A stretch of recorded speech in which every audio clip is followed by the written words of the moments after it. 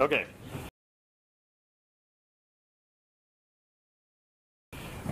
Sorry, the screen resolution on this is not great. You really can't see this. I knew better than to use a dark image as my first slide, but yeah, I did.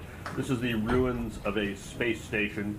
You can kind of see little bits and pieces there, cracked spaceship, space up behind it.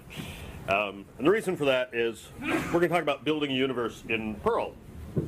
And I was actually going to give a talk about testing, but the organizer said, would you talk about Tau Station? You've been tweeting about it a lot. People are very interested in it. They want to know more about it.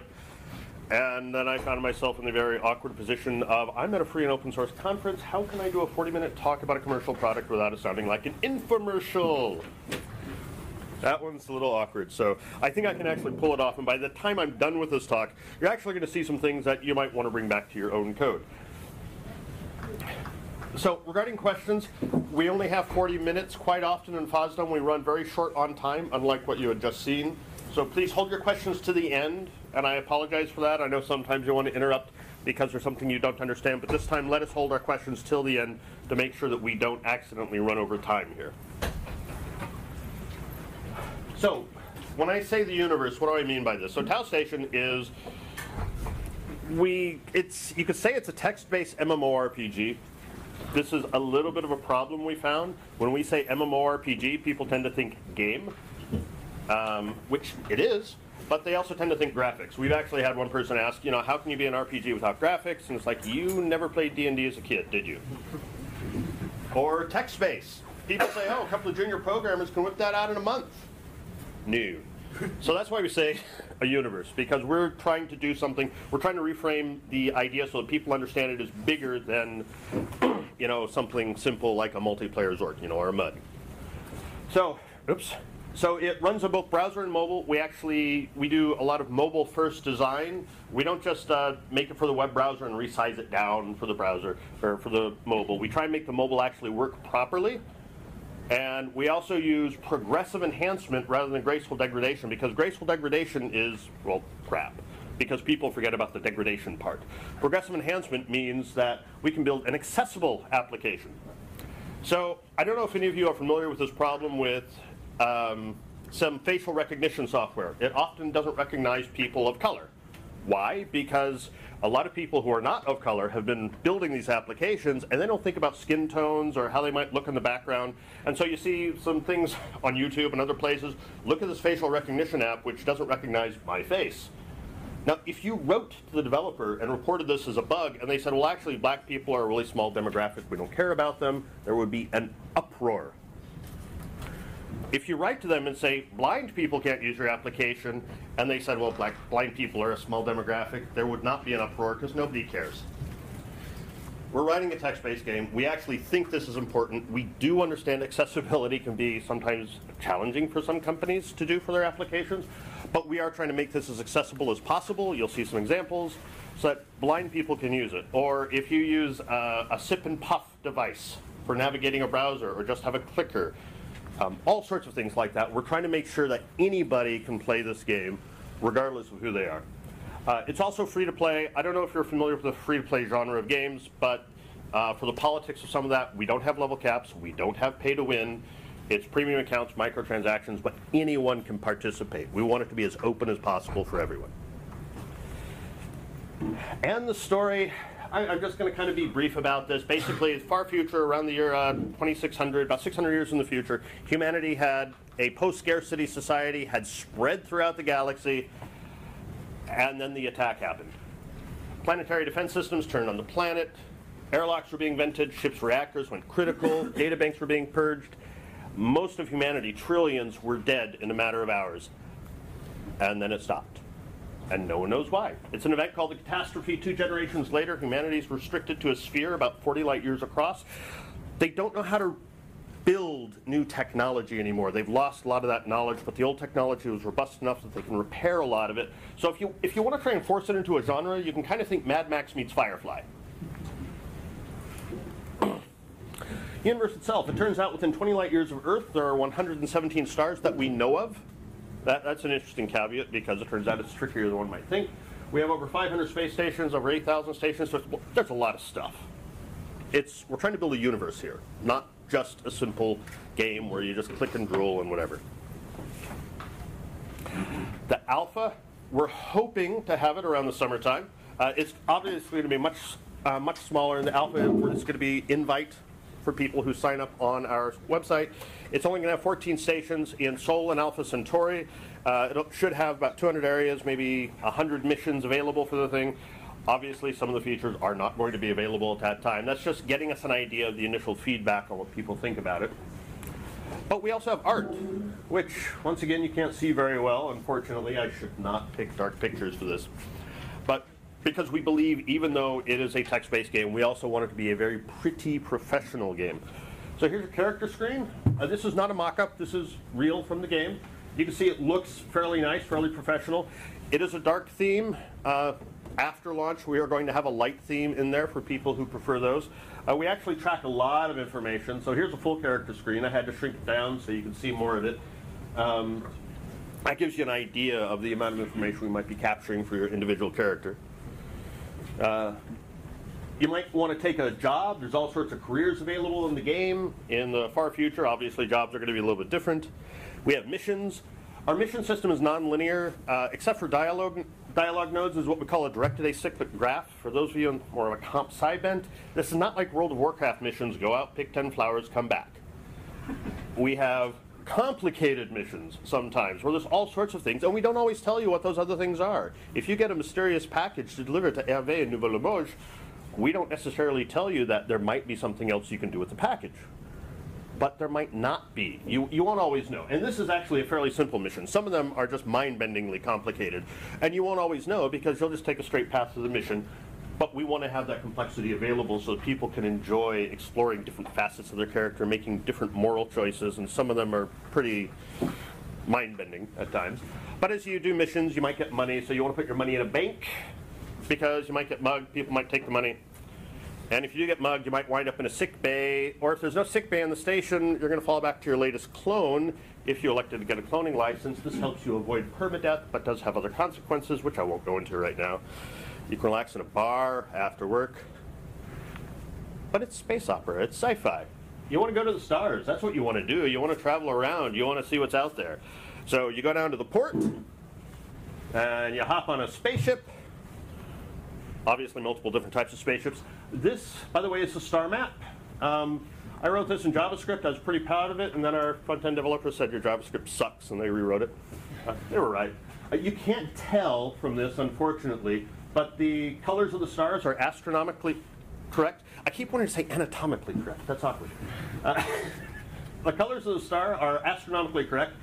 We might actually punch up those colors a little bit because it's hard to see. But we think that's important because we do like to pay attention to a lot of little details. We won't say it's hard science fiction, but we're not offensive to science. This is what the star map looks like if you don't have JavaScript enabled, or if you have a screen reader or a text-based browser, because it's accessible. That star map is a useful thing that you can click on.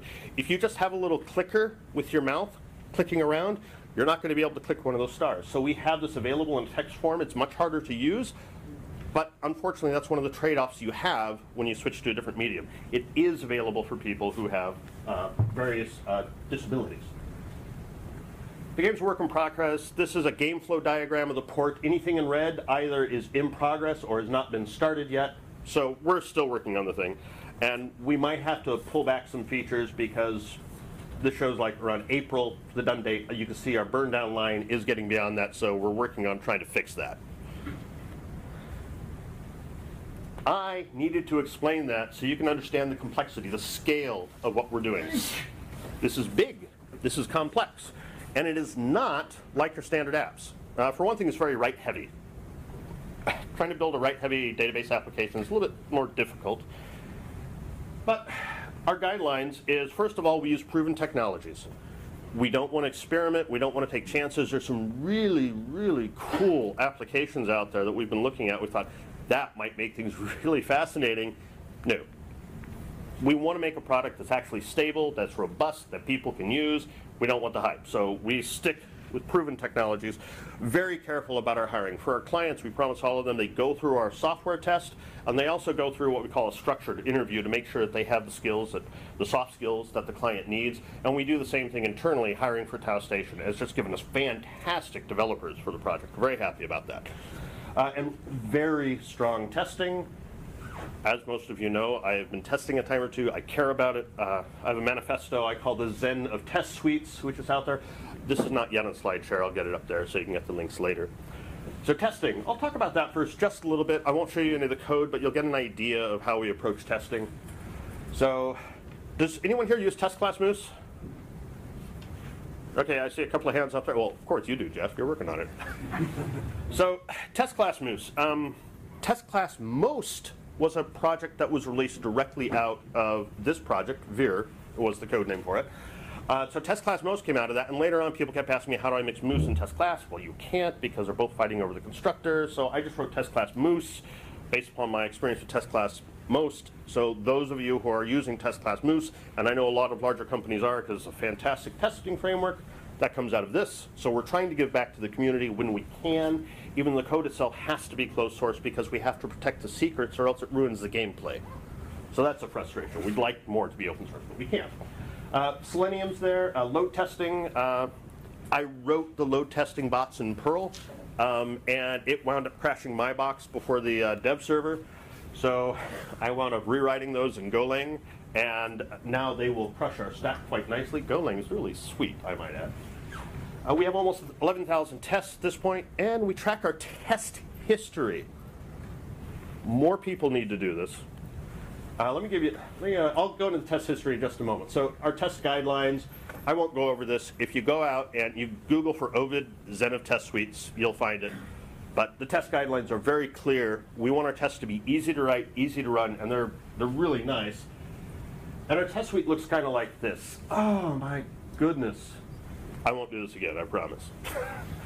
Well, you will see it again in the presentation after this. I've learned my lesson. So that says 1,776 tests. That's not true. Test class Moose is an XUnit framework. In an XUnit framework, you have test methods with a bunch of assertions inside of them, and the test method is considered a single test. In the Perl world, we have a test method with a bunch of tests inside of it. So we have a test report which comes out, which shows we have about 9,037 tests. If you add it up, that's around 11,000 tests, basically. And the report also shows us our slowest test classes and our slowest test methods, so we can keep an eye on where our performance bottlenecks are in our test suite. And the entire test suite, on a fast Linux box, you can finish it in about 5 minutes. Most people, it's around 8 to 10 minutes. But 5 minutes, I think, is rather interesting for 11,000 tests, because I remember when I first started for the BBC, we had a test suite of comparable size, and it took an hour and 20 minutes to run. Most of the time when I go into clients and they say, well, our tests, we're not running them very often, our test suite's broken. If they've got a test suite anywhere close to the size, it's taking them around an hour. That's awful. So we're not doing that at all. We've from day one, I said that ain't gonna happen, and it's not. But you might wonder what's failing in your test suite. So we track our test suite state, and we run a little program called testfailures.pl, and it shows us all these test failures. So we can see the class. I've truncated some information so it fits. It'll show us the class that's failed, the name of the test method that failed, the date that it first failed, the date that it last failed, and the number of errors. And wow, that's a lot of errors we have there. That's actually kind of disconcerting. Oh, well, maybe I should just look at the test failures on master. So I restrict this to our master branch. We're using Git. And you can see the number of test errors the errors in our test suite for master branch have dropped dramatically. And actually, so you can look over here. 2 of those failures, you can't read it there, I apologize. 2 of the failures reference the leaderboard. So this allowed us to understand that our leaderboard is problematic. We've got a number of repetitive test failures there. We've looked at our leaderboard. We understand the problems with the code. So that's being rewritten in order to get around this problem. This is what tracking test state allows us to do. We don't forget about those past failures. But a lot of these last failures, the date's in 2016. So let me just look at the last 2 weeks. I have 4 errors in the last 2 weeks on the master branch, and it's testing respawning an NPC after they died. So, and actually we understand what that is. This is what this is why we pay so much attention to our test suite, because we want stuff to be robust, and we can check a lot of information over time. We also run this on our Jenkins box. So our Jenkins box also has an SQLite database tracking all of the test failures over time. The major tools that we use, just about all of these are open source. The only one that's not is JavaScript. JavaScript is open standard. It's not open source, but it's close enough. So we're using Perl 5 version 24. It's very important that we have a lot of the modern tools available for us. Golang, that's just for our load testing bot. PostgreSQL, because we need a real database. Skitch for our database management. Redis is used just for caching. If our Redis server goes down, it would hurt gameplay but not kill it. It would slow things down. You'd lose a little bit of information, but it's not critical to it. Fluentd, Elasticsearch, Git, Jenkins, usual suspects. Nothing exciting about this list, and I think that's great because there's not a lot of risk involved in it. MVC, Catalyst, Template Toolkit, DBX, Glass. Again, there's nothing exciting about this. Very conservative in our approach to how we're writing code to make sure that we can actually focus on delivering a product and not debugging the latest thing and the greatest hype that just came out. But what does MVC look like for us? This is one of my greatest frustrations I have with tutorials for MVC. First of all, I'd like to see MVC renamed, Web MVC, renamed to AVC, Application View Controller. Because the model, I like to think of that more as an application, and then you have a controller and a view on top of that. Let me show you what I mean here. So here's one of our controller methods for the clone bat. So you go to a clone bat, you can purchase a new clone, and they will gestate a new clone for you if you have enough money and if you're actually in the clone bat. Very simple method. This is what we strive for in our controller methods. No logic. We do not want logic in our controller methods. More to the point, thin controllers, damn it. The reason we don't want logic in our controller methods is, first of all, when you write tests for that, and your error is 500. What was that? Can I get a stack trace? Well, sometimes that's very difficult when you're going through, using mechanize or something like that to dig in there to find out what the actual error is. You have a whole layer of stuff which is irrelevant to the error in question that you have to dig through to get down to the actual error. So that makes it frustrating when you're testing. And also, it's hard to reuse the logic quite often that you have embedded in controller methods. Controller methods, just think of them as your API. You don't put logic in an API.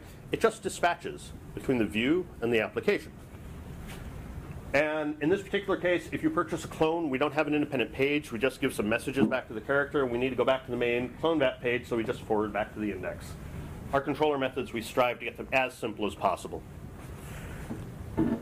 And this is what a clone method can look like.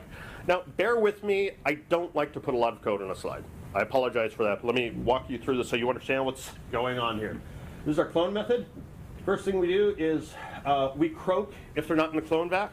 Actually, we don't. We log the error. But basically, we have to make sure that they're in the right area in order to clone. We check to see if they have enough money. And then we start and end a transaction there. We remove the money from their wallet, and then we do the actual gestation of the clone. And then we send a message back to the character letting them know what happened. There's actually a number of problems with this, which I won't go into right now.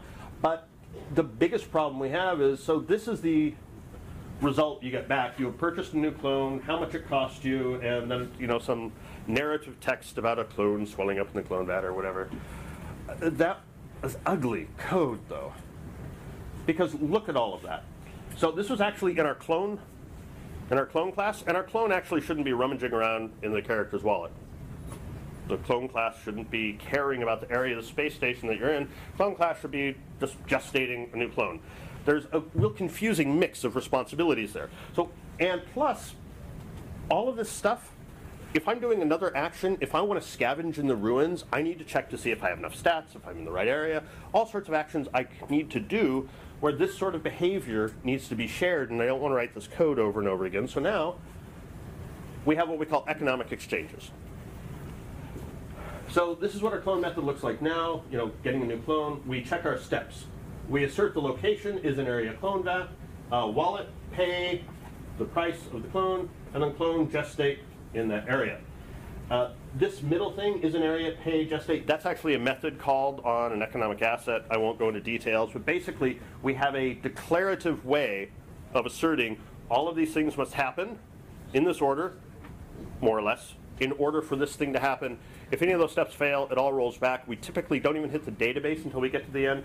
There's a lot more stuff in there, such as, if it fails, do this, if it succeeds. But it's a much, much simpler way of writing this. And now I can share this self is an area clone vat, self is an area ruin, self is an area bar. I can share all of these behaviors very easily, and it makes writing new behaviors for the game trivial. So this was the old method. This is the new method. In fact, we probably want to fire the guy who wrote the old method, but that was me. So one of our devs looked at it and said, "Hey, that sucks, dude." And he came up with this, and it's a much, much nicer, much easier way of controlling the system. And this is also a lot easier to read on the right-hand side. That brings us to our next thing, though. You might be familiar with the concept of God objects. If you're not, for newer developers in object-oriented programming, they often tend to fall into the trap of creating a God object, which is where you're putting in way too much behavior into a particular class. That makes that class much harder to maintain.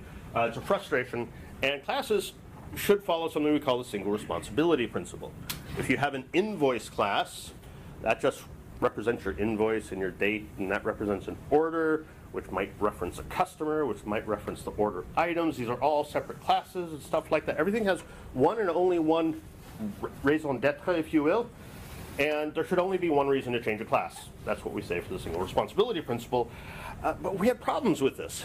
So character purchasing a clone, every time I write a method on the character class, I'm pushing more behavior into the character class. So what we had originally was something like this. We were gestating this on our clone class, trying to pull behavior out of the character class and redistribute it to someplace else that it would be. The problem was, you might remember stuff like this, where we're checking if the character is in the right area, if the character can pay the right price. A clone class should just know how to gestate a new clone from a character. That's all it should know how to do. So we really shouldn't put all this behavior in the clone class, because who's responsible? This is an MMORPG. Your character drives all of the actions. Your character has a responsibility for all of this. And when we tried to avoid pushing everything into the character class, what we had was ugly stuff like this. So this follows a verb subject object syntax. Missions has missions for NPC character. No one could remember what that meant.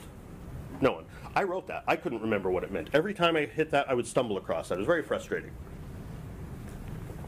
Whereas, if we go to subject verb object, and we try very hard to keep the subject verb object syntax within our code, we have if NPC has missions for character, no one is unclear about that, assuming they speak English or speak it well enough, they understand SVO languages. This is perfectly clear, but it means pushing the behavior back into the character class.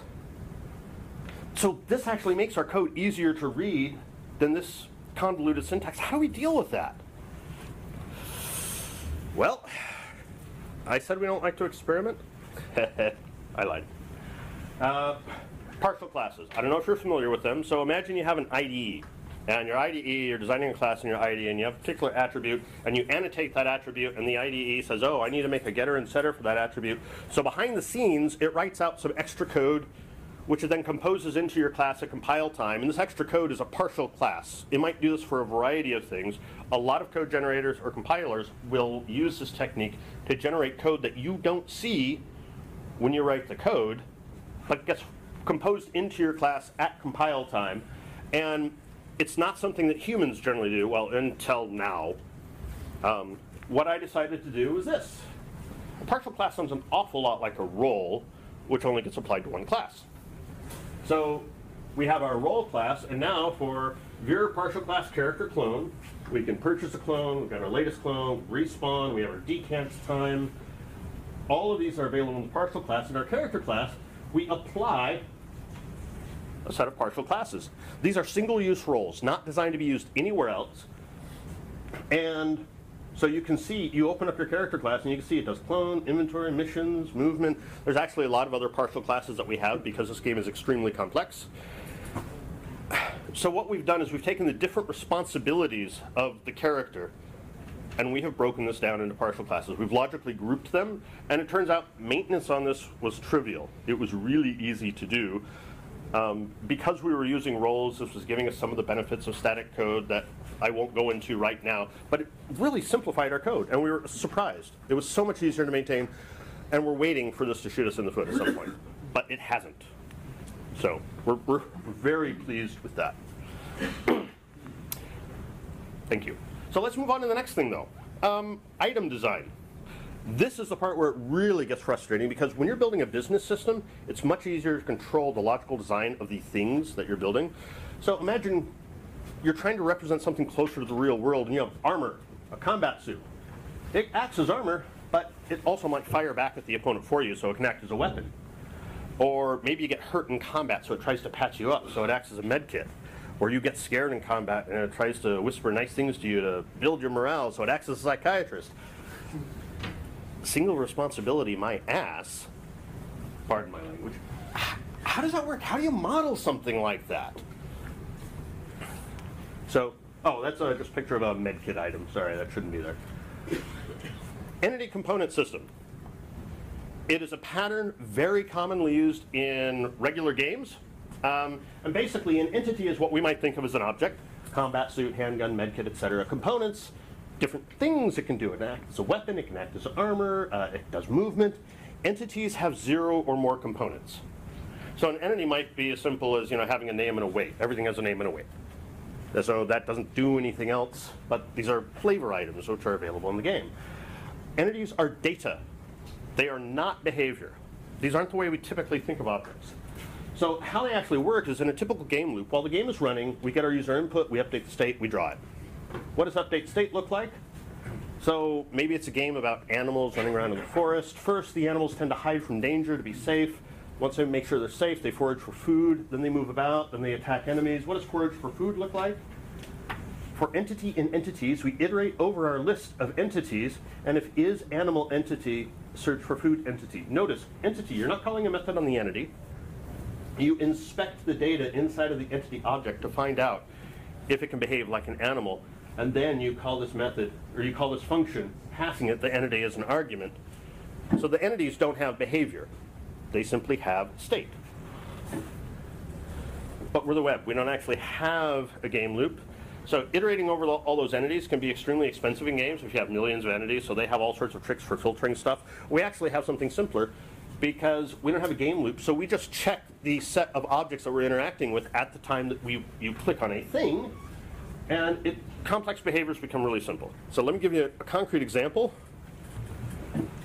So we don't do it this way anymore, but this is how we initially did it, and it's simpler to understand. So implementing ECS with a view, we select, the first thing is all the items, all the data that we need to select for a thing, which everything has, name, slug, weight, etc. We select our armor component, our mod component. A mod is like a bionic or genetic mod that you go to a sick bay and get installed inside your body. Weapon component, and then we do a left outer join on the tables containing that data. Why do we do a left outer join? Because if the data is not there, we get null results on def and Perl, and then we have predicate methods. We can see if it's armor to find out if the armor ID is defined. Is it a weapon? Is the weapon ID defined? And you might remember those economic steps we talked about earlier. Well, it doesn't have to just be the character as that first argument inside of a step. Here, we're going to install a mod in a sick bay. So location, we check that we're unconfined. You don't want to be in the brig or sick, confined to the sick bay. Then, bless you, then we check that we're in the area sick bay. We check that our wallet has enough money, and then inventory, the inventory object for this, we're going to install the mod, or attempt to do so. And the method, down here, we get to our predicate method if item is mod. And remember, we're just checking to see if the mod ID is defined out of the left outer join. That's how we can have rich, incredibly complex behavior on objects, very simply. It's not single responsibility. It does something a lot different from what we see from traditional object-oriented programming, but it works out really nicely. So when developers start on this project, most of them gush over it, most, not all, and they're really surprised. It's very, very clean and beautiful for production code. It's very easy to work on. I'm very happy about that. If you go out to taostation.space, you can see the webpage, and there's a blog link there, or you can sign up for the newsletter if you want to, and that'll give you a little bit more information about it. We actually haven't sent anything on the newsletter yet because we don't want to spam folks. That'll make you eligible for the alpha if you want to play. You can also follow us at taostation on Twitter. That's interesting because we're not just talking about the game. We're also sharing the latest science news, the latest science fiction news. If you're a science and science fiction buff, following this feed is just awesome. It's a lot of fun. And as usual, we have two choices now. I can A, take questions, or B, I have some bonus slides about some of the science involved. Every time, I love it. So has anyone here read the series The Expanse or watched the television series? Okay, cool. So a lot of times I see people complaining about one of the initial ships in the game called the Canterbury is an ice hauler going out to the rings of Saturn, mining ice, bringing it back. Water's ridiculous. That's kind of a joke. Why would you have ice mining? The average person in the Western world consumes a cubic meter of water every 2 to 3 days. And you think, no, I don't. I'm nowhere close to a cubic meter of water. Yeah, you drink, you flush, you bathe, you mop your floors, wash your dishes, watering the lawn. You go through a lot of water. Huge amount of water, and people don't think about it. So, just keeping the math simple, that's about 100 cubic meters of water per person per year. But a cubic meter of water, that's 1,000 kilograms, or a ton. Each of you goes through 100,000 kilograms of water a year. So 10 people, that's 1 million kilograms. We're supposed to have 80 people in this room. You're going through 8 million kilograms of water per year.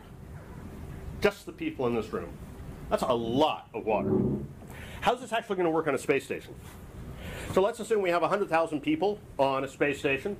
That's going to be 100 billion kilograms of water a year. If we were to hit 99% efficiency at recycling, and that ain't going to happen. I don't care how far in the future you get. It's not going to happen.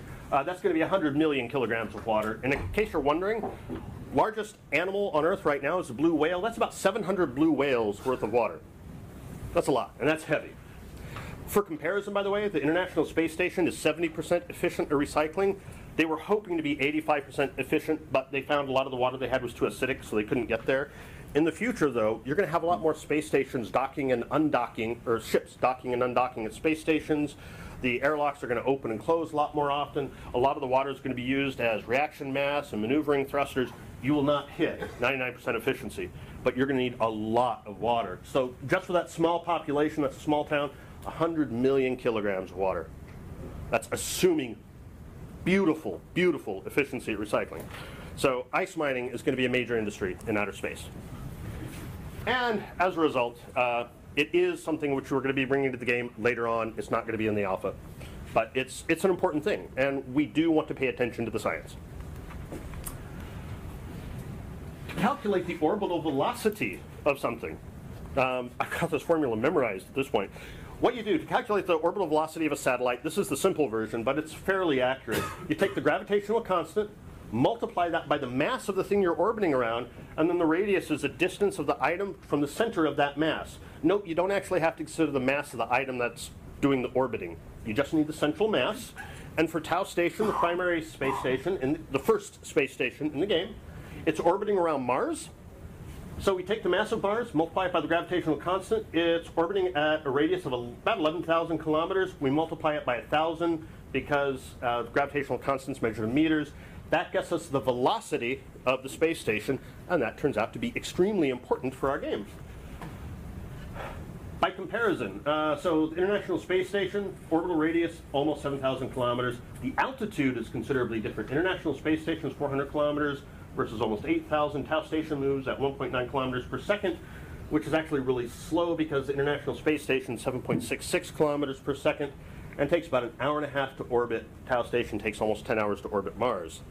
What that allows us to do, knowing this information, our get radians method up there. We have our elapsed time, which is the epoch, our current epoch, minus the epoch of the game. That tells us our lap time in seconds. We get the orbit time of the particular space station. We do a mod. Basically, you divide it. You just take the remainder. That gets rid of all the preceding orbits. Do a mod to figure out how many seconds in the current orbit you are. And simple math gets you the radians. And then for your x and your y, you pass in whatever date time you need. You get the radians, and you just use simple trigonometry to determine the current position of a space station. What that means is the cron job that I had written to update the position of the space stations has been deleted, because now we can determine the position of the space station at any time on the fly, and space station data is now immutable, which solves a number of problems we had in the game. We do assume station orbits are, are circular. Keeps things simpler, but it's fairly accurate. And this is important because we can now calculate the distance between two space stations. Again, simple trig. Because you want to travel a lot, and you need to know the travel time between the different stations. If you go to the port and you just refresh that page a few times, you'll see the price changing, you'll see the travel time changing, because we actually, again, it's stuff that we pay attention to. Even the information time. Sending an email to someone else, we try to calculate how far away they are so that the email gets delayed. It's not going to be instant, because this is space. So that's the basics of it. I hope you enjoyed it. Does anyone have any questions? Just one.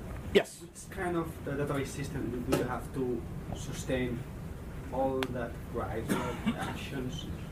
What kind of database system? Yes, because I saw that kind of joins. You have a lot of queries like that. Okay, so behind the scenes, how do we actually handle that? There's a lot of joins. Yes, it's very expensive. So there's a couple of things we do. First of all, it's PostgreSQL underneath. We strive very hard to have a properly normalized database as much as possible so that we don't have to worry about the problems with that. And because the core item information doesn't have to change, you can cache that. So all of that is trivial to cache. Now, when you get the item and it gets inserted into your inventory, then it's no longer as easily cacheable, because the item might get damaged, it might get reduced. But primarily, it's just stuff that we can easily cache using Chai, and we use Redis as the backend for that. Which also means if that goes down, we can still go back to the database and fetch it. So you would lose some performance, but that's why we like immutable data as much as possible. It makes caching easier. Any other questions? Yes? Not at the present time. It is something that I had looked at from time to time, but no.